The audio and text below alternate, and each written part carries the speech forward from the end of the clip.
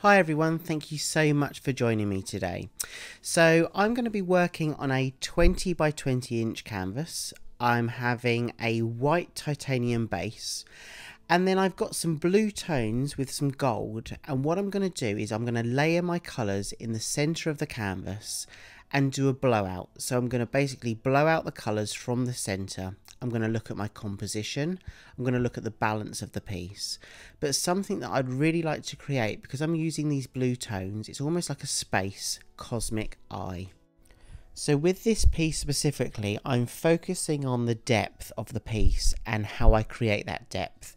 I'm doing it by layering those colours and then blowing out from the centre right to the edge. I'm going to step back and really have a look at the overall composition and perspective that I create. And something that I'd really like to do is leave some of that white background, some of that negative space within this overall piece. I think that's going to really help almost deliver that eye perspective. So when you look at the piece, you're drawn into the very center that could almost be outer space when you look right in the center of that piece and in that eye. That's the intention anyway, so you let me know what you think. But I'd love for you to stay tuned and have a look at the end result, the dried version, and I will take you in for a closer look just so you can see all of that detail.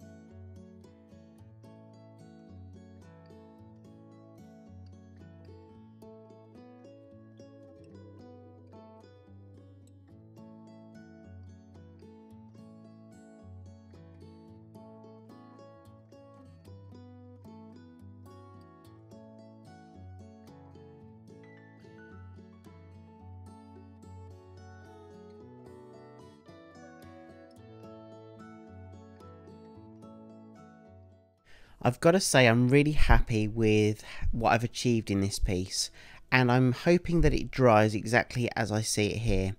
and that middle section is definitely my favourite, with that burst of gold round the centre of that piece through that cosmic eye. So I'm going to leave this to dry and I'm going to show you the close-up dried version.